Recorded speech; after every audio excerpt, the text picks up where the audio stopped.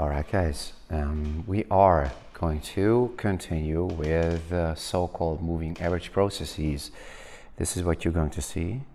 So that's going to be topic of today, and among others. And moving average process over the Q is going to be the following. So you'll see what is going. So let's say, I want to express that Y is a stochastic process following a so-called moving average process. You simply just write MA and Q. Q is, of course, the time lag, and this is going to look like this. So you have a constant, usually. Sometimes it's 0, but it doesn't really matter. And then you have a noise, and then you have past observations of the noise attached to a parameter, okay? And then, of course, the order of that is going to be Q. So you have basically the last one, which is the noise at time point t minus Q, and these are basically the model parameters. Of course, a constant is also among them. And so we're going to discuss some properties. Now, there is an opportunity to express it using lag polynomials. You know what a lag polynomial is. So if I basically express it by B of L, then B of L is going to be the following expression. So you have basically 1 plus B1L plus and so on. And the last one is going to be BQ L to the Q. And that's it. So basically you have the structure here. Okay, so this is how I express it in most of the time. So basically the lag polynomial will tell you what kind of process you'll have in terms of a moving average process, but that's what it's going to be. Okay, I just want to go basically further in expressing the expression Y equals a constant plus the lag polynomial, which is attached to the noise. If you just put the basically lag polynomials to the noise, then you see how this works. So you have, of course, 1 times the noise, which is, you can basically omit that. That's not important, which is the noise itself, times B1L, the noise. And then this is basically how it goes. And the last expression is going to be BQ L to the power of Q. And then let's say, which you have a pseudo multiplication times the noise. And if you basically go further, you see, this is the first one. This is, the lag operator interacts with the noise at time point t. So this is going to be the noise at time point t minus 1. And then you have basically the last one, and this is how it goes. The lag operator to the power of Q, let's say, times, this is just a pseudo multiplication, but you can call it like that. So you have basically attached to the noise, this is going to yield the noise at time point t minus Q. So this is how it goes. All right, so it's just, illustrating B. You got a question? I thought that L was always the t minus 1, for example. YT minus 1? No, this is a new type. But that's not the model that I'll introduce you to. I'm talking about the ARMA model later. I'm just basically talking about the moving average part. And then we're going to put it together. But you need to have some kind of intuition where you would basically, and the question would be, why would you incorporate past observation of the noise directly into the process? Okay, so past shocks directly into the model, although there might be an opportunity to basically to express that in terms of a, let's say, some sort of sum. And if you look at basically, you might remember the representation, let's say, X is an AR process with a constant, okay, and let's say, or without a constant, to make things easier, okay, so this is how it would look like, okay, so that's what it would be. Then there was the opportunity to express this in terms of basically the weighted sum of the noise, okay, so the constant was 0, let's say the starting value is also 0, almost sure, and this is how it would look like. So a to the power of j times epsilon t minus j, where j starts at 0.0 and then plus infinity. So you have, if you break it down, you have direct impact of basically past shocks already. So the question would be, why would you basically do this? Okay, and I will address this issue, let's say, from intuition. So that's what I'm going to do. But I'm talking about ARMA models later. So this is just the so-called moving average part. And then you have an autoregressive part, and then you combine the two, and you'll see what's up. So that's what it's going to be. All right? Now, guys, I just want to basically introduce, I mean, nobody's going to just consider a simple moving average process. This is just done to basically to model shocks and shocks only. Okay, so we're just talking about the noise. Why would you incorporate past observations of the noise up to point t minus q anyway? And that's what I'm going to answer later on. All right, so we're going to moving backwards then. Okay, now we have basically the moving average process, and I want to examine stationarity. You'll find that any moving average process, and that's the first property that I'm talking about, any moving average process is going to be stationary. Okay, so no matter what, okay, that is a stationary process by definition. Let's say, I mean, you cannot say, you're not supposed to say by definition, but anyway, so I'm going to examine what the mean is. I'm going to address also what the variance is. I mean, in this case, this is just going to be the sum of the squared parameters, where you have also 1 in there, times the variance of the noise. Keep in mind, guys, that sigma squared is the variance of the noise, and the noise itself is a stationary process. So you see, all right? So this is basically just, you know, allowing us to have a different structure for the variance of the noise. And there is also a property which I wanted to address, okay? Because that is among the reasons why would you basically model shocks through a moving average process. And there is the property which is called finite memory. And I'm going to address it a little bit so you see what it's going to be, all right? But that refers to the autocorrelation. So one of the things that you might basically do is, if you find some sort of autocorrelation among the shocks, which you're not supposed to, because you're not supposed to have autocorrelation within the residuals. I'm going to teach you later on how to test this. So there are tests basically, you know, examining whether a certain type of process has autocorrelated residuals or not. Because if the residuals show autocorrelation, okay, that might indicate that the parameter estimation is biased. Okay, so there is a bias in terms of parameter estimation. Okay, so you're not supposed to have autocorrelation within the shocks. So one of the reasons you might basically incorporate past observations of the noise directly, again, so keep in mind, these are shocks, is because of the fact that you can allow to have the noise autocorrelation. I mean, you can call this, let's say, ET. Okay, so then you would simply have basically the constant plus some sort of a shock, and that has a so-called finite memory. And I wanted to basically talk about that. Okay, so how it would be. Now, this refers to the autocorrelation of the process. So the autocorrelation with respect to time lag h.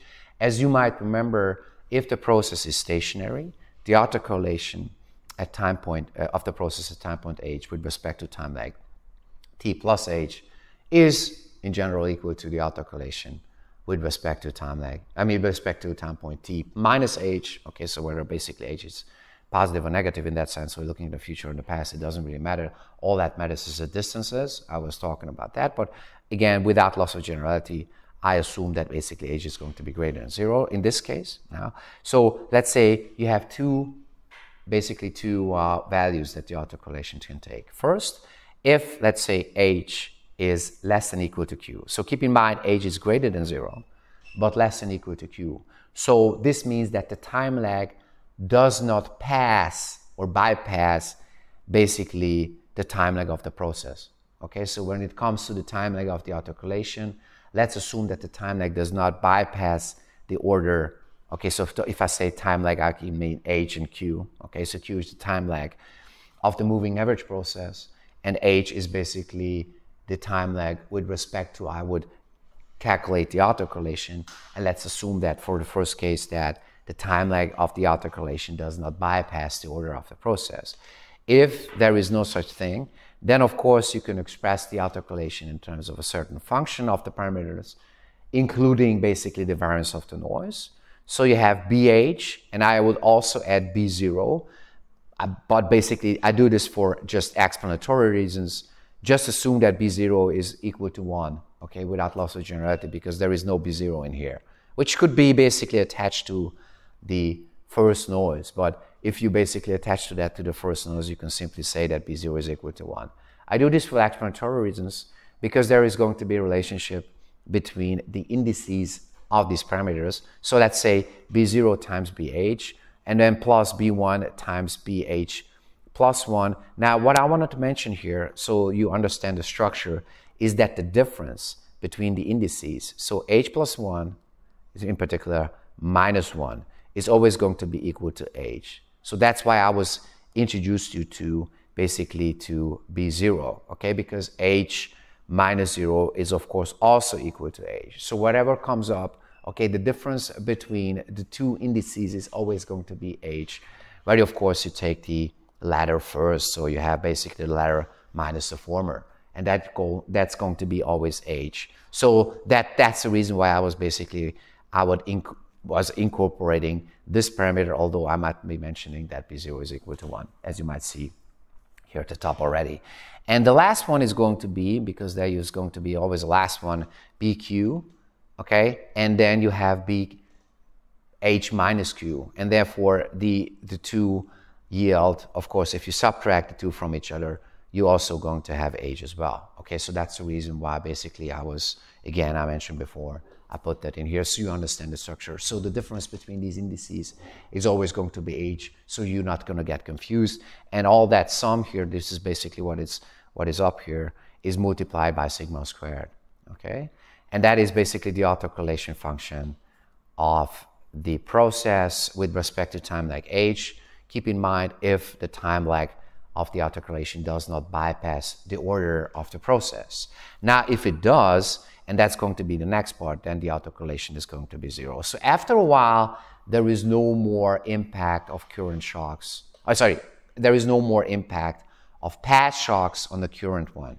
You understand what I'm saying? So because this is something that you could understand as a common shock. Okay, so basically, I mean, that could be the structure, and this is what it is for. Okay, you understand that, guys? So this is what is called finite memory. So after a while, okay, basically, typically the order of the process. So after that, there is no more impact of past shocks on the current one. That's what finite memory is. You understand that? So this is what it's going to be. All right? So let's say the noise at time point t minus q minus 1 would not have any impact on the current observation of the shock that you're looking at. All right, guys. So I'm going to address this, okay, in particular, but just to illustrate what finite memory is. I'm not going to calculate this function. It's not difficult, actually, but it's going to be a little bit more time-consuming, so I'm not going to do that. And we'll focus on MA1 models, okay, where you only have basically one past observation of the shock. So you have, of course, still the expectation to be equal to the constant. So you can say basically the process evolves around the constant. But again, I forgot to say, of course, why is the process stationary? So the general version, of course, because neither expectation nor the variance, nor the autocorrelation, or nor the autocovariance, sorry, would depend on the time lag. All right? So that's not the time lag, time point t. Okay? So they are all time independent. Okay, there is no t in there in these formulas. So the process is going to be stationary no matter what. Okay, even though it is autocorrelated, as you see. Okay, good. Now I'm going to focus on MA1 models exclusively in this part. Okay, because that's the easiest one and that is the most common one, by the way. So again, the expectation is still the same. Now the variance would be reduced to 1 plus this b squared, which is the parameter here attached to that noise, times the variance of the noise, and the autocorrelation would only be considered for the time lag h is equal to 1, because if it's greater than 1, because 1 is the order of the process, then you would have 0 autocorrelations after that. Okay, so this is how would basically the autocovariance would look like. You understand that? Okay. Now, I want to basically go further because I want to illustrate why this is. So why there is no more autocorrelation if the time lag of the autocorrelation is bypassing the order of the process. And I want to talk about that. So I was basically just illustrating this. I would consider a MA2 model. An MA2 model is looking like this. So that was not one, but this is one. Okay, so this is the last noise, which basically has a direct impact of the current observation of the process. Keep in mind, we want to try to model shocks with that. So y is technically a shock, but anyways.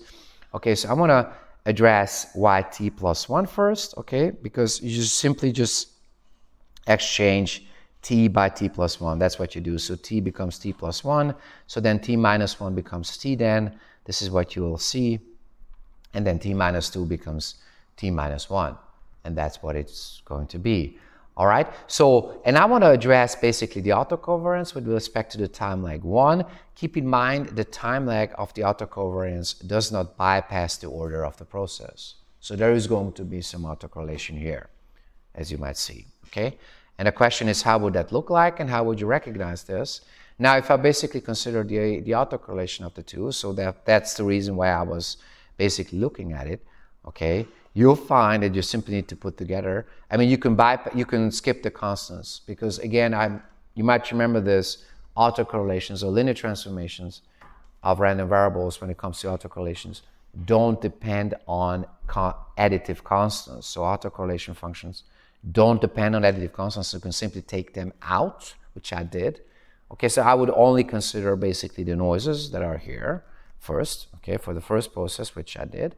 And then, of course, the other noises from the second model. Now, you might remember, and that was a very important theorem, the covariance of sums, okay, if let's say I have x and z, okay, and I want to basically put stress on x as well as here and here, it's simply just going to be, and let me just use that in simpler terms, the covariance of x with itself, which is the variance of x, by the way, but you can keep it like this, if these things are x, y, and z are pairwisely uncorrelated. Okay? Pairwise uncorrelatedness means what? Okay, that x doesn't correlate with y doesn't correlate with z, and x does not correlate with z, so the covariances are 0. If this is the case, then you would only need to look at basically the components of sums where these do overlap. So x overlaps with x, but nothing else, because there is no autocorrelation or no pairwise autocorrelation with the others. You understand what I'm saying, guys? So this is what I'm going to look at, okay? Where does the process overlap? Here is one overlap. So, of course, epsilon t overlaps with b1 times epsilon t. This is one, but there is another, epsilon t minus 1 overlaps with that one. Okay, so these are the two overlapping expressions, and every other expression can be skipped, which I did, by the way. So these are the two, okay, which I did. Two pairs, let's say, and then you have a covariance of epsilon t and b1 times epsilon t. And then you have the autocovariance of b1 times epsilon t minus 1 and b2 times epsilon t minus 1. You understand this? So you can take, of course, the multiplicative constants with you, and you're supposed to, because autocovariances do depend on those, okay, which you can take it out. So just to remind you, the covariance of a plus bx and c plus dy equals b times d times the covariance of x and y. Okay, so again, just to remind you, autocovariances don't depend on additive constants, so I was neglecting them. And then you can simply take out multiplicative constants from the covariance operator just the way that I described below.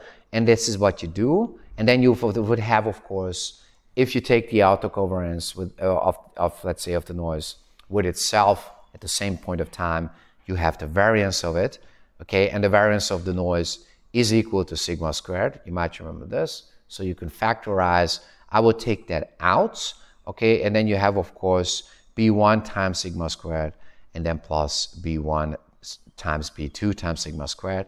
And I would add basically another parameter b0 in there just to illustrate, again, that the difference between the indices is always going to be the time lag h that you see here, as I mentioned before. And that's what you also see here. Again, and b1 is equal to 1, okay? Just, you know, this is a pseudo parameter, let's say, let's call it like that. So that explains how this would work. Is it clear, guys? Okay, so if let's say the autocorrelation, or the time lag for the autocorrelation, sorry, would be equal to 2, then it would be different, because then the difference between the indices must be equal to 2. If it's 3, then it bypasses the order of the model, so then the autocorrelation would be 0. I want to look at that as well. Okay, so if the autocorrelation is basically the time lag of the autocovariance is equal to 2, how would that look like? So check this out. You simply just need to replace t by t plus 2 then. So just to illustrate that, so this is what you have. Okay, so of course, epsilon t becomes epsilon t plus 2. That's easy. Epsilon t minus 1, then you have t minus 1 plus 2 equals t plus 1. Okay, and then you have t minus 2 plus 2 equals t. That's it. So this is what it becomes. And if you want to check what the autocorrelation of the process with respect to time lag 2 would be, you just need to find the expressions that do overlap, and that's the only expression. Okay, because here there is a time lag. I mean, there is no time lag, let's say, but there is a time point t. And any other expressions, every other one, this one, this one, this one, this one, are pairwisely uncorrelated. Why? Because they don't overlap. By definition, the noises are autocorrelated. So you see there is no autocorrelation of the noise.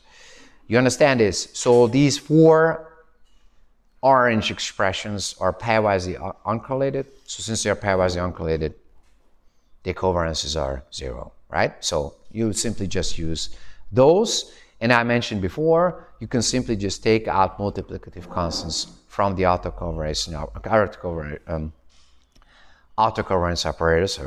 covariance operator, and then you have the covariance of the process with itself at time point t, and this becomes the variance of the process. You understand? And this is going to be sigma squared. So that's basically what you'll have. And again, for this expression, you also have B0 attached to it. If you say that B0 is equal to 1, so then you realize that the difference between these indices is also equal to the time lag. So that's the structure that you have. But there is no other no other pair of parameters for which that is true. So if you basically look carefully, there is none. Okay, so you have B1 and B2, and that's it. And therefore, you cannot generate any pair where the difference of the indices is going to be 2. All right, other than that. So that's it. Okay, guys, so there is still autocorrelation left, okay, with respect to time lag 2. But if basically we bypass the order of the process, so keep in mind the order is going to be 2. And now we're going to look at the autocorrelation of the process with respect to time lag 3. You'll find that this is going to be equal to 0. Okay, and I want to just basically illustrate. And the reason, of course, because the noises there are in the sums are going to be pairwisely uncorrelated, as you see, because there is no overlap with it. So this is basically the smallest index here, and this is the largest index here. So as you see, there is no basically overlapping with respect to time regarding the noises. So these 6 noises, I'm talking about those. So 1, 2, 3, 4, 5, and 6, all right, are all pairwisely uncorrelated. Since they're all pairwisely uncorrelated, the autocovariance of the corresponding sums is going to be equal to 0. Okay, no overlapping. You see? Okay, so this is the smallest index here of the blue one, and this is the largest index in there of the red ones, and therefore no overlap. So these noises are pairwisely uncorrelated. Since they are pairwisely uncorrelated, the autocovariance of these 2 sums is going to be 0 then. You understand that, guys? All right. So after a while, again, if the time lag for the autocovariance is greater than the order of the process, then the autocorrelation is going to yield 0, and that is true. So this is what is called finite memory then. Okay, so after that basically time lag, there is no autocorrelation anymore. This is basically a property that this process has. Is it clear? Okay, so again, moving average models are used to model shocks. Okay, so one of the reasons why you could think about doing this is just to, to capture the autocorrelation. Okay, so if you do, basically, you can eliminate autocorrelation basically from the residuals. And and I'm going to discuss further properties that has something to do with representations. Okay, so we are going to assume that the constant is 0 without loss of generality. If we don't assume that, then the result will still be true. So again, I just use it for practical reasons because I don't want to waste my time on that. You already have found what the expectation of the model would be, so why would I basically spend my time on the constant? Just keep in mind, guys, that V is just the expectation of these processes, all right? And I can say basically it's just going to be 0. If you don't, then you can generate another one, so then you can define xt, that would be yt minus V, and then you would, examine what the properties are with those, all right? But that's not what I'm going to talk about. So if that's the first thing is, if B is equal to -1, this is interesting. So if B is equal to -1, then the process degenerates to the increments of the noise. So the increments of the noise, basically, okay, increments, Zuwächse in German, increments of the noise, can be also expressed by moving average processes as well. So that incorporates basically in this case, where this parameter is equal to -1. You understand that? Okay, you can also have the increments of the increments incorporated into the model if you want to do that. But that's not what we try to address here. Okay, so if, let's say, you have just the increments of the noise, that would be basically also captured by this model. Now, if I look at basically the general structure, BL again is the Lac polynomial of the process, and I'm going to talk about moving average process for the one exclusively right there. Then geometric series, basically the limit of geometric series, to be precise. You might remember this is going to be, and if you see this, okay, so where Q starts at 0.0, the limit of this geometric series is equal to 1 by 1 minus Q if basically the absolute value of Q is less than 1. You might remember that. Now, this is guaranteed by the invertibility of the Lac polynomial. So I can basically invert that, you can see this, under certain circumstance, and I will basically address when, but that's basically how I want to do it. And this is what you could have done in your last assignment, guys. Okay, so instead of basically just looking at the Taylor series expansion, if you technically, you could evaluate this, you can do this by using geometric series as well. This is the trick, okay, because the limit is 1 by 1 minus Q, okay? If Q is, let's say, the ratio of neighboring members of the corresponding sequence, and you could create a series, and then this is what you would get. Okay, so then you go backwards, and this is how the structure would look like, of course. So again, if you are kind of confused, just remind you that the limit of the geometric series, again, is equal to 1 by 1 minus Q in general. So this is basically, of course, if the absolute value of Q is or the absolute value of Q is less than 1. Okay, and I'm going backwards. So I'm going basically from the limit to this expression. Okay, and then you split the parameter negative b and the Lac operator, and this is how it would look like. Okay, so I want to basically talk about that later on, but that's how the inverse of the Lac polynomial for the moving average process would be. Now, when does that exist? It exists because I need to address it. It exists actually if the absolute value of b is less than 1. That's the only case, okay? So if basically this is, let's say, yt is equal to the increments of the noise, then it does not exist, okay? So then you could not invert that. You understand? So you cannot basically invert it for every moving average process there is.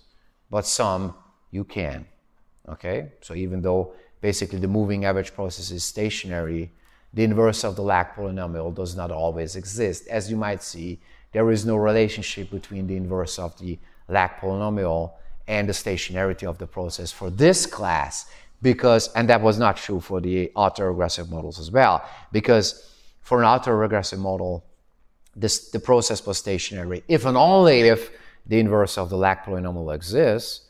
But the process here, the moving average models, are always stationary, whether the inverse of the Lac polynomial exists or not. But again, I need to focus on this case if basically the parameter b has an absolute value which is less than 1, then the inverse of the Lac polynomial exists. That's what you need to understand. So this limit, this is the limit basically of it. You understand that? So I'm only focusing on those. I'm not focusing on any other process. You need to be aware of this. All right? Is it clear? Okay. Now, if I'm basically going for, because that's what I would start. Okay, so this is my starting point. And I want to use the inverse of the lag polynomials to simplify things. So again, if I'm just writing it down again. And if I use basically, let's say, this is also a pseudo multiplication because the lag polynomial is just an abstract concept. But let's say if I pre-multiply basically both sides by the inverse of the lag polynomial, you'll find that this is going to disappear actually on the right-hand side, right? So that will simply just, generate the noise. And that's what I'm going to do, okay? So you need to understand this, basically, so then it disappears, okay? Because if you, let's say, multiply the lag polynomial by its inverse, it disappears, of course. And I want to talk about this expression, okay? Because that's what I'm elaborating on here in this part. So how would that look like? Because that's, might be interesting at least. Okay, so that was the inverse of the lag polynomial, and I attached it to the process. If I attach it basically to the process, I can attach it to every sum end of it. And then, of course, the lag operator operates with the observations of the process itself. So this becomes, of course, yt minus j. This is just a representation. And what you're looking at is basically, so yt minus j, and I was taking that out. So if j is equal to 0, I was taking out basically the first sum end of the sum. Why? You'll see, okay? Because this expression is equal to the noise. So if this expression is equal to the noise, then I can simply just solve this equation for yt. And that's it. Then yt is equal to the negative part of that plus the noise. You understand what I'm saying? So this is basically what is up here, which is going to appear on this expression. Again, so I will talk about that later on if you don't understand this. So again, the negative part of the sum, and then this. Now you cannot put the negative sign into this expression because keep in mind there's an exponentiation here. So unfortunately, I don't get rid of that. But it doesn't really matter, so you can keep it as is if you like, or you can change basically the exponents, whatever you wish, but I keep it as is. So again, why is that? Because this is the inverse of the lag polynomial, let's say, times the process, what you see here, which is equal to the noise. So this is equal to the noise itself, and then you simply just solve this equation for yt, which I did. So, and that's what you see here. All right, so this is what you have at the center. Now the reason for that is because I want to illustrate what this is. And yeah, so it will give you another motivation why you would incorporate past observations of the shocks. I'm taking that here to the side a little bit, and I'm going to address what these are. Again, so but that's all the observation here of the current observation of the process. And if you basically break it down, okay, so the first sum end is going to be, negative b to the power of 1 times minus 1 is going to be b, of course. And then you have yt minus 1. And then you have, of course, negative b squared, because negative b to the second, which is equal to b squared minus b squared, is going to be minus b squared, of course. So then you have yt minus 2, and then you have an alternate series, all right? So in there with these coefficients and so on. Okay, so this is basically how it evolves. I think you understand the structure. But that's not that important, guys. What's important here is what you would generate an AR infinity model. So this is basically, or these are past observations of the process, as you might address, but that's not what the point is. The point is, of course, that these past observations have parameters, but there is restrictions on these parameters, so they cannot be arbitrary. But it doesn't really matter, okay?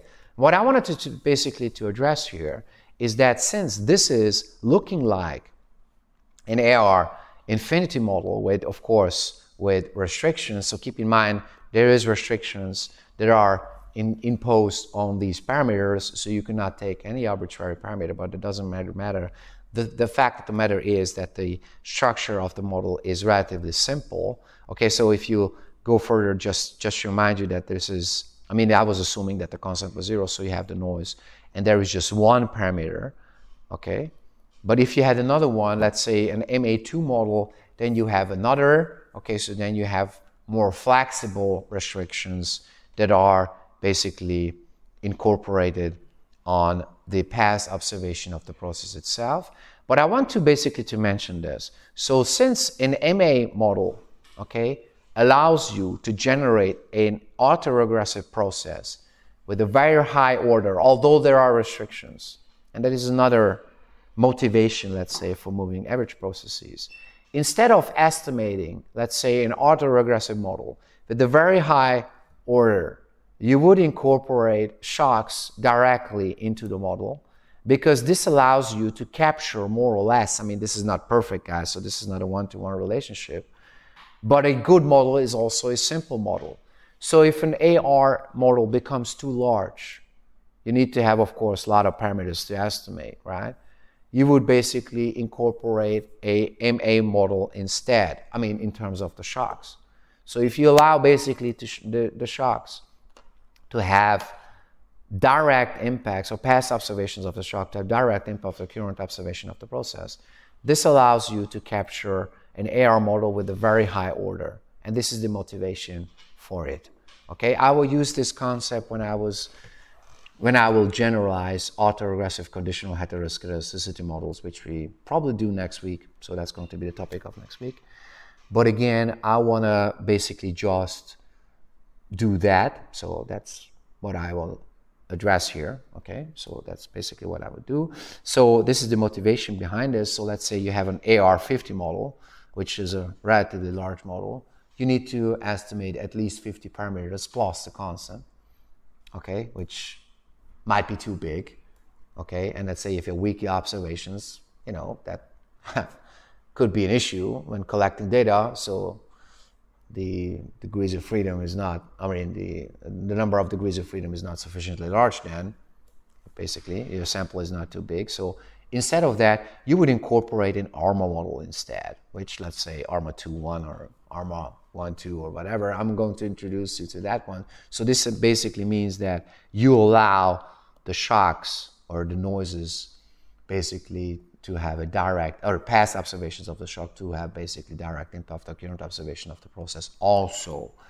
And that this allows you basically to capture a very large AR model instead. Okay, so you have fewer parameters to estimate, although the estimation technique might be difficult. Okay, because AR models, if the process is stationary, AR models can be estimated by OLS relatively easily. Okay, however, this is not the case for ARMA models in general. But anyway, so that's the motivation behind this. Okay, so again, I'm going to introduce you to that one. So you saw what an AR model was, you saw what an MA model was, and now I'm going to introduce you to ARMA models. And ARMA models, basically, you know, you can define them by using two different lag polynomials, one for the autoregressive part and one for the moving average part, as you saw. Now, if you see something like this, so some people might be confused by that, and that's why I want to address it. So you have basically two. Okay, there is a constant, and then there is the autoregressive part, okay, which is going to look like this. So you have A1 times YT minus 1 plus blah, blah, blah, plus AP times YT minus P. And then there is also the moving average part, okay, plus B1 times, there is also the noise, okay, the noise which I forgot. So, I mean, of course, officially, this noise is not part of the moving average part, but actually, in this case, it is. Okay, and then you have the lagged version of the noise also. So this is how it would be. Okay, so that's the structure here for it. Okay, and then why would you basically incorporate past observations of the noise also? And the reason is because this allows you to capture autoregressive processes with relatively high orders. Okay, again, there are some restrictions to this statement, so this is not a one-to-one relationship, because you cannot say, okay, an AR50 model corresponds to an ARMA 1.1 model or ARMA 2.1 model. So there might be some issues. This is not perfect, but keep in mind, guys, a good model is always a simple one. So if you kind of feel that, you know, when it comes to estimating AR processes, okay, the time lag becomes relatively large, and the question is, okay, where to draw the line, but this is also depending on your perspective. I would say, okay, 50 parameters is relatively large, but let's say if you kind of feel, okay, quote unquote feel, that an AR model becomes too large to estimate because there is, you know, relatively high order of the process indicating there might be, you know, impact of basically observations that are very far away, relatively speaking, still still impacting current observation of the process, then you would choose basically to put, or you might consider basically to put past observations of the noise instead, or incorporate past observations of the noise instead, because this allows you for a model to be smaller than, okay? So typically, I mean, most cases, you find ARMA 1.1 models, okay, or ARMA 2.1 models, or ARMA 1.2 models, okay? Maybe 3, so, but it doesn't really go beyond that most of the time, okay? So again, the more parameters you have regarding the moving average part, the more flexible the large AR component basically allows you to be, okay? But to be honest, I haven't seen something like an ARMA, I don't know, 100, 20 models, something like this. I haven't seen this, okay? So to be honest. All right, now the estimation procedure, however, there's also a price to pay for that when it comes to basically parameter restriction, parameter reduction, let's say, or you have a clearly a smaller model. Most of the time, the price that you pay is you need to apply a different estimation technique. So you cannot estimate this general by using OLS. Most of the time, you assume that the noises are normal, so then you can use the maximum likelihood procedure. Yes? Sure.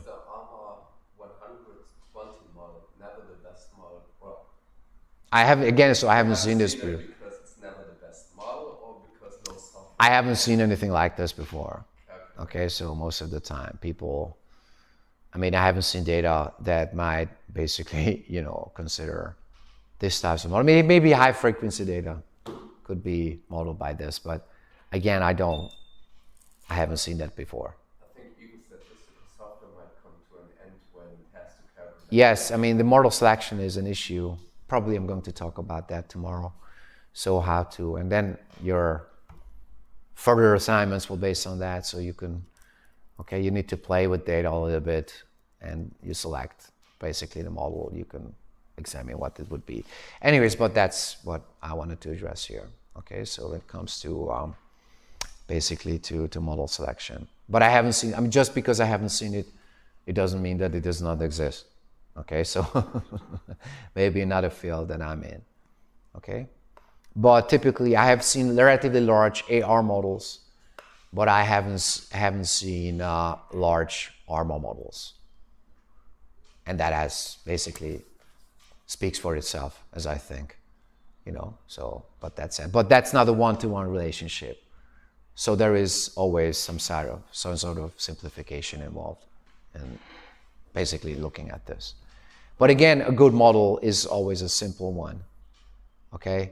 Just because it's simple, it doesn't mean that it's good, but if it's too big, it's not practical, actually, all right? So that's a main reason to do this, okay? Now, I'm gonna discuss this also, okay? Because first off, one major issue is stationarity. Now, since basically the moving average part is always stationary, you would only need to look at the stationarity of the autoregressive parts.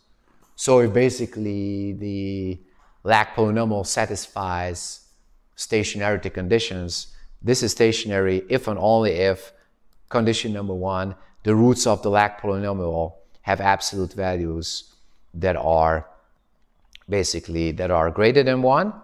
Okay, so that was, you know, these are outside of the unit circle. Why I'm referring to that as unit circle? Because the roots can be complex. Okay, that was also part of an assignment.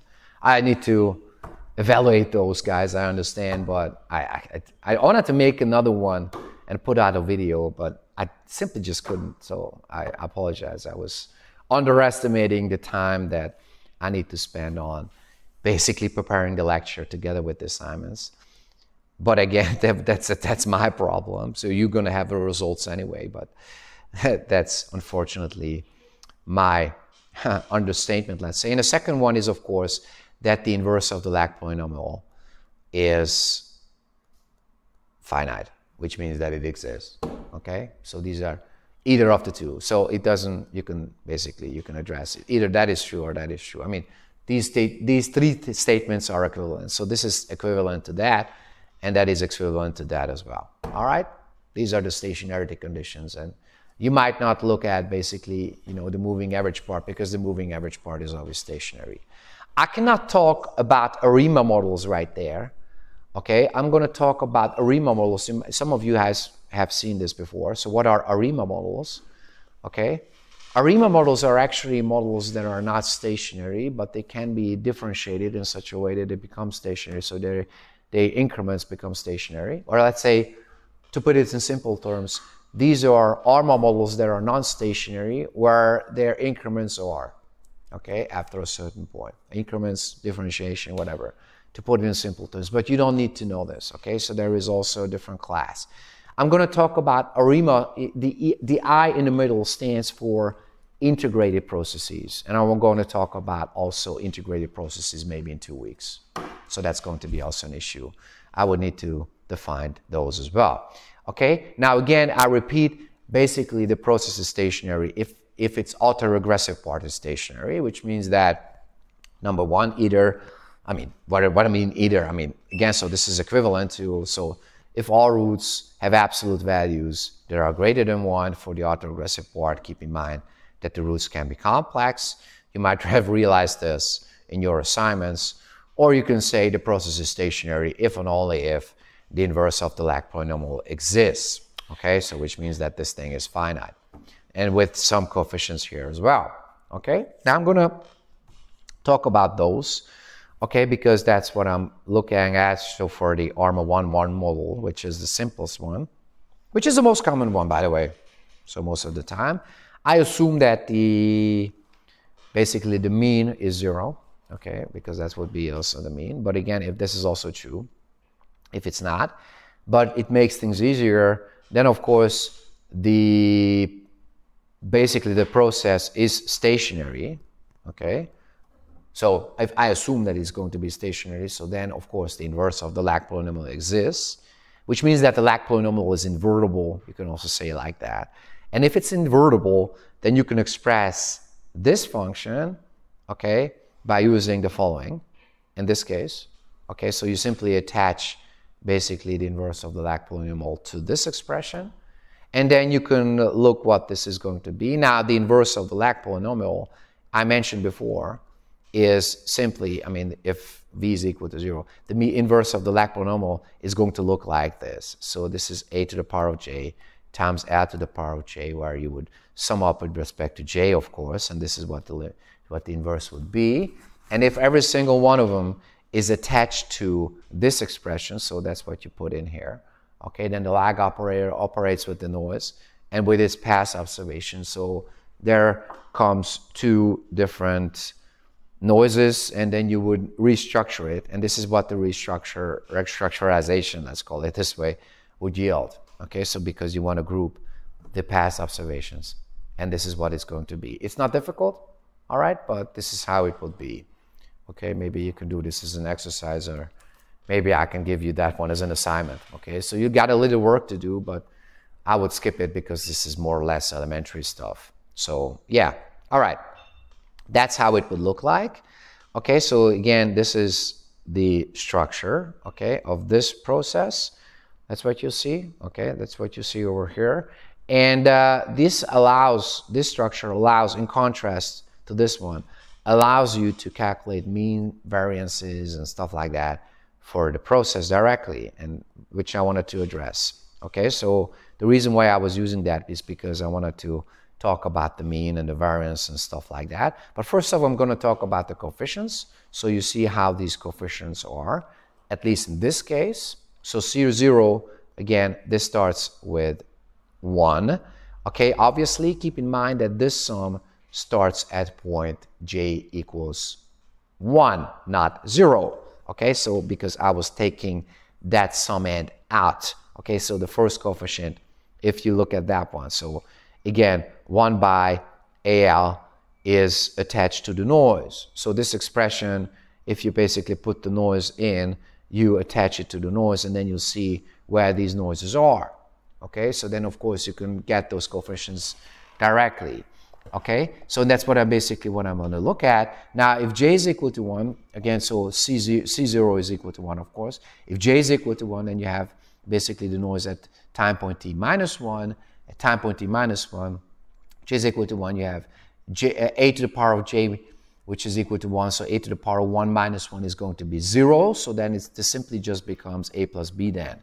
So this is what it's going to be. All right, so that's that. And then, of course, you have a plus b times, if j is equal to 2, so j is equal to 2, then you have a to the power of 2 minus 1, which is going to be equal to 1. So you have a plus b times a, and then this is how it evolves. So you have a plus b times a squared, and so on. So Cj, this is the general expression, would be a plus b times a to the power of j minus 1, except for C1, which is equal to 0. So these are the coefficients. Okay, so this is how you would get those in this case. Anyway, and using those, I can basically address what the mean and the variance and so on are, and it's not an issue anymore. Okay, I mean, you can use these from these coefficients if you like, but again, I will just use it directly. So from this expression, the expectation of a sum is the sum of the expectations. And of course, the linear transformation of the expectation is the expectation of a linear transformation. So I'm going both ways. Okay, you can simply just break into it. Now this is equal to 0, and this is equal to 0. So the moving average process has the mean 0, of course, if basically the constant is 0. So that's something that you should keep in mind. For the variance, you don't need that. So there is no necessity regarding that constant actually at all. And so therefore, I would not basically looking at it. Now regarding the variance of a sum is not the sum of the variances, but if they are uncorrelated, they are. So there is no correlation between that one and that one, as you see. Okay, because the noises start at time point t minus 1 here. Epsilon t minus 1, t minus 2, and so on. So there is no autocorrelation between those. So the variance of a sum is going to be the sum of the variances, and then you take out basically the multiplicative constant from the variance operator by simply just squaring it, right? Because, again, you might remember the variance of a linear transformation is not the linear transformation of the variance. So, but the variance of the sum is basically the sum of the variances. But if you want to break in, okay, I mean, again, I have the variances here. So I was already taking them out from the sums. And then you need to take those and square them. And if you do and basically restructure it, okay, then you can simply just, you know, use this expression and that's it. So you have the square, you have basically a squared to the power of j then. Okay, so I was using something similar already. So when I was talking about autoregressive processes, so I'm not going to do it again. But this is how basically you kind of restructuring it. And this expression is calculated by using the limit of the geometric series. Okay, because that is a series that you see, a geometric one. Okay, so if you want to address what this is, let me just do. Okay, which I didn't explicitly, then you have, okay, the limit is, as I talked about it, is simply just 1 by 1 minus q. So if q is simply equal to a squared, which it is in this case, then you simply just need to replace it by a squared. So this is becoming simply 1 by 1 minus a squared, this expression. Okay, so this is 1 by 1 minus a squared. And then you put all these things together. Okay, so you have sigma squared once, and then you have a plus b squared, and then you have 1 by 1 minus a squared. And putting these things together, okay, if you want to basically multiply that by sigma squared, this will yield, and this is what you see up there, a plus b squared divided by 1 minus a squared inside here, and then plus 1 because there is one more. All right, and that's that. Okay, so this is going to be the variance of the process. Again, stationarity, guys, because I was assuming that it was already stationary. That was basically due to the fact that the inverse of the lag polynomial existed. Okay, this allowed me to have an expression for the variance that is time independent also. You understand that, guys? All right, so that's basically how it would look like. So if that was not the case, again, I could not express it by using this expression. And then you don't need to consider time and so on. But this is what it was. All right, and the autocovariance, now I'm going to skip it because that is, it's not difficult, it's elementary, but you need to be careful. So that's going to be the expression. Maybe you can take that as an assignment if you like. Okay, I'm thinking about to give you, for the next one, to give you basically two options, but you'll see what it's going to be. Okay, guys, yeah, so that's that. Okay, this is how it would look like, but this expression, okay, again, it looks kind of weird, but it is what it is. This expression is time independent also. It doesn't depend on time, so this is how it will look like. But I was skipping that one because it's kind of boring, so you would not need this anyway. All right, now, what I want to talk about is the long run covariance. This is a concept, this is also a theoretical one, that you need for two things. Number one, asymptotics. Okay? So asymptotics means the weak law of large numbers, okay, central limit theorem, and so on. So to establish basically distributions of test statistics. This is a little bit beyond the scope of this course. I'm thinking about, giving you a little introduction regarding convergence and distribution and conversion and probabilities. So because in econometrics, you see this a couple of times. And then, but I don't think it's going to be explained sufficiently. So I'm thinking about it just to give you a little introduction. So then you would see basically what the long run covariance is for, because it plays a huge role when it comes to the central limit theorem to, if you want to basically develop, some sort of normality for test statistics using the central limit theorem, at least asymptotically, okay, then you would need to have the long run covariance. Okay, because the long run covariance plays a major role regarding that. But again, I'm not sure. So I'm not sure basically of that. It's not part of the book that I've given you. But maybe I do a little, let's say, a little excursus based on that. But again, the two asymptotics that are important in this context are the weak law of large numbers and the central limit theorem on the other. Okay, the weak law of large numbers is basically for consistency of estimation, and the central limit theorem is basically for asymptotics of statistics, which again I cannot address. But anyway, okay, so that is number one purpose, and number two, we're going to need this to define integrated processes. Okay, so integrated processes can be, or basically, to give you a distinction, integration of order 0. People use this as a synonymous expression for stationarity, but that's not true. In order to distinguish between basically stationary processes and over-differentiated processes in that regard, okay, I would need to define the so-called long-run covariance. Okay, so that is going to be a major issue when it comes to integrated processes. I'm going to definitely do that one. So this is going to be very important. Okay, maybe in 2 weeks, 1 or 2 weeks, integrated processes and how to test this. This is what I'm going to address, okay? But for that, for a precise definition, I need a theoretical concept of the so-called long-run covariance. So you might not understand where this is coming from, or why would you need this anyway, but in order to define what integrated processes are properly, okay, you would need to have at least some idea for the long-run covariance of a process itself. Now, I'm only considering the univariate case, and for the univariate case, long-run covariance is relatively easy to capture. So this is going to be the variance of the process plus 2 times the sum of all covariances. Actually, it would be, I mean, you have a limit, okay? So this needs to be, again, for the long-run covariance to be finite. I mean, of course, the variance needs to be finite, which is relatively easy to achieve, by the way. But also the limit of this expression needs to be finite, which is a little bit more complicated. So if this is the case, 2, then the long-run covariance is finite.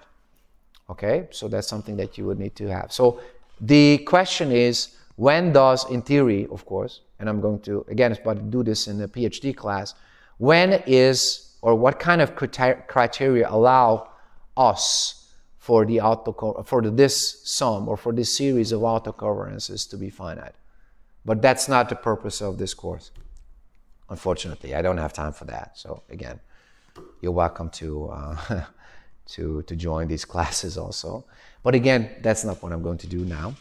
Okay, so the question is, when does this limit exist? And but I need to bypass this question. Okay, so not now.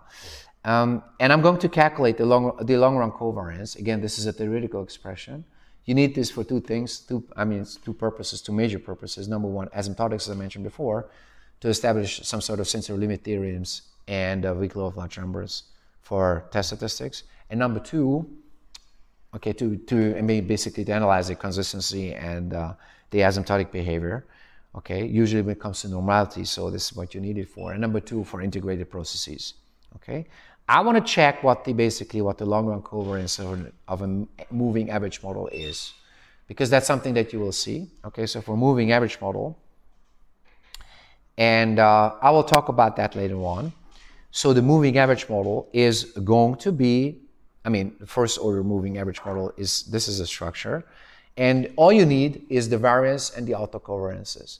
Now the autocovariances are going to be finite, or let's say the series of autocovariances is going to be finite. Why?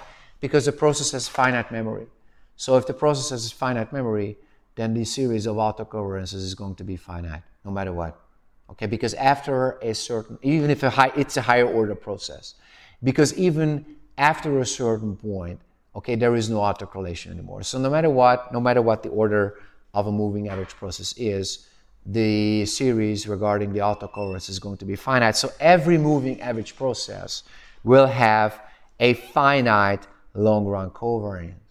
You understand what I'm saying? This is something that you can already recognize directly, guys. Okay, so I want to basically that mentioned before. So the moving average, no matter what, moving average processes will have finite autocovariances. Anyways, good. Now, but that's that. So again, the variance is here for the first order moving average process, and the autocovariance is here.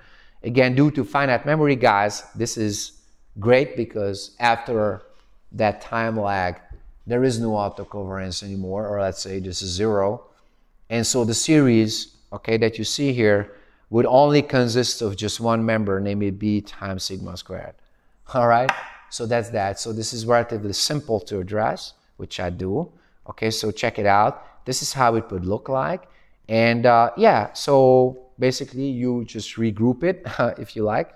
But this comes down to, check it out, the binomial formula. So you have 1 plus 2 times b plus b squared being equal to 1 plus b to the second. And 1 plus b to the second is going to be basically times, of course, the variance of the noise is going to be the long run covariance of the process, as you see, which is finite, obviously. So yeah, and this is equal to b1 squared times sigma squared. That's a general structure, all right? So b1 squared times sigma squared was the long run covariance of the moving average model. You see that, guys? Now B1, what is B1? I mean, I forgot to write down what BL is. So BL is, of course, 1 plus BL, right? So if you simply replace the lag operator by 1, okay, you just got that expression. So this is going to be 1 plus B times 1, but you can basically take that out. So just becomes 1 times b. So if you square it, then this is just 1 plus b squared then. All right, is it clear? This is an expression that you see here, and I'm going to put that together later on, but not now. Okay, you see? Okay, so that's basically what it would be. Now, if you want to, maybe I'm giving you that one as an exercise, you can calculate the long-run covariance matrix for an AR model. Now, an AR model was looking, again, so everything else would be the same. You might remember this. This is what the structure would be. Okay? Now, since I'm not basically interested in the expectation, I'm only interested in the variance, the autocovariance, you don't need to even incorporate the constant, but I did. Whatever, what difference does it make? It doesn't matter. You might recall that the variance was sigma squared times 1 by 1 minus a squared. You might find this in your previous results, if the process is stationary, of course, right? So that is one criterion that is going to be. And number 2, this is going to be, or this was the autocovariance. So the variance times a to the power of h. Now, if you combine the two, which is not difficult at all, guys, at all, okay? Because, again, you have this expression also here. So the only thing that remains is basically a to the power of h. And then you multiply it by 2, and then you create a series of those. This is not difficult, okay? You have those things anyway. And then you'll find, but you can basically continue with that. So if you, I was doing that at the starting point. This is how it would look like. But again, you can take that out from the sum. And then you have a geometric series. And then you calculate the limit of the geometric series. And that's that. But keep in mind, this series starts at 0.1. Okay, so you have a different limit, but that doesn't really matter. You just need to adjust this. And then if you do this for a while, and again, I was skipping that. If you do this a little bit, this is what it becomes. Okay, and what you see here, 1 by 1 minus a to the second times sigma squared is simply just 1 by 1 minus a at 0.1 to the second times sigma squared. That's what it's going to be. Okay, all right, so this is actually the long-run covariance, or the long-run variance. Some people say long-run variance, but some people say long-run covariance, right? Because it's, in a multidimensional case, it's a covariance matrix. But most of the time, people say long-run variance also, okay, when it comes to, but I say long-run covariance. This is basically easier. This is what it would be, okay? And now, of course, you need to make sure that the process is invertible. So the question is, when is this finite? And the answer is, it is finite if the process is stationary, but not just that, okay? So this is going to be the criterion. So for that one, if you want to have the long-run covariance to be finite for an AR model, the process needs to be stationary, okay? So this means that basically the inverse of the lag polynomial exists, okay? I mean, you see this here, more or less, okay? At basically 0.1, but it doesn't really matter. And yeah, so that's basically what it is. Okay? Does that make sense, guys? Okay, now for the, and this is, I mean, you see this basically directly. This is the case if and only if the absolute value of A is less than 1, obviously. Okay, so this is not going to basically, this is not rocket science in that regard to figure that out. Okay, does that make sense, guys? All right, so then, okay, then you need to put that together. Because you might remember, if you want to basically calculate the long-run variance of a ARMA model, again, just for, you know, just basically for the sake of the argument, the long-run variance of a moving average part was, as if I recall it correctly, b1 squared times sigma squared, okay? And the long-run variance of the autoregressive part was 1 by a1 squared times sigma squared. And therefore, the long-run variance of the ARMA model is going to be, and you combine the two, just simply b1 squared by a1 squared times sigma squared. Okay? So believe it or not, this is in some sort of a multiplicative expression, okay? But the only thing is basically staying there is the variance of the noise, okay? Right? So this is basically the property that it would have. And I was calculating, I mean, of course, I wasn't calculating it. I could have, but I would just, that's the result. So you simply just combine the two, okay? You see the combination, guys? So you combine that one with that one to that one. That's it. I mean, this is enough basically from intuition. Again, but you could do this basically from those things that we have considered already. Again, keep in mind, it's just a little bit more sophisticated regarding it. So this is the variance of the ARMA model, and that is the variance of the autocovariance of the ARMA model. Of course, you see that basically this is how it would be, all right? So, but after a while, you would take it out, because after a while, I mean, if there's a second part, this is not going to be there. Okay, so there is no more regarding this expression if basically for time lag, which is 2 or 3 or more, because then only the autoregressive part will have autocovariance anyway, but that's what it's going to be. So this is the final expression that you can get, which I was skipping, okay, by the way, because I was not doing that directly, but you could have done that, okay? It's simply enough basically from intuition, by the way. All right. Good. Now, all right, the last thing that I just want to mention, and I'm not going to elaborate on that, is just the autoregressive distributed lag processes, for which you have an autoregressive part. So you have an autoregressive component. So Y is going to be an autoregressive one. And then you have basically other predictors added to it. And then, of course, you have the time lags, of course, of that as well. So this is the general structure.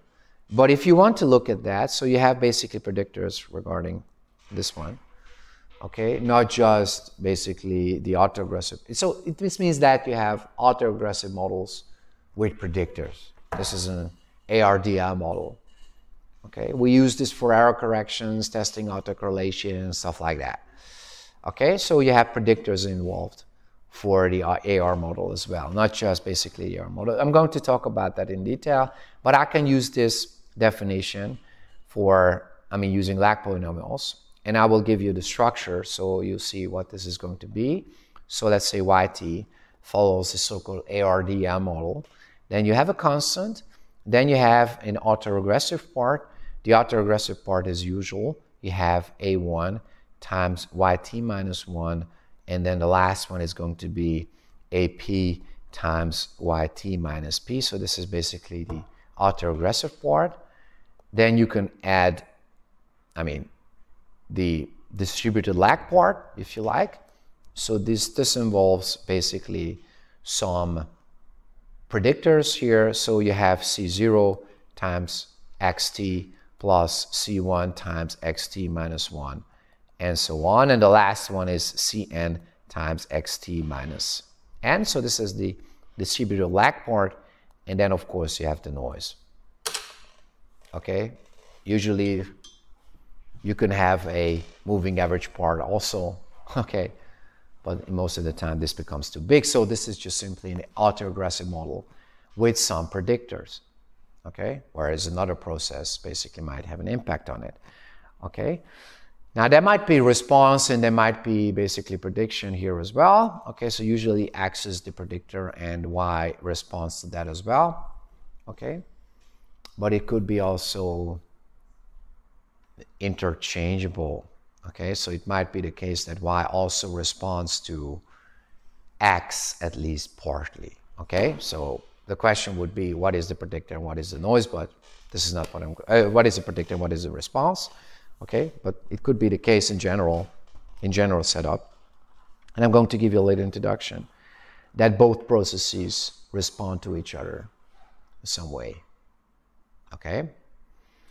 All right, but that's what it's going to be basically it. Okay, now there are there are a lot of applications regarding ARDL models as well, but there's some things that have basically autoregressive components.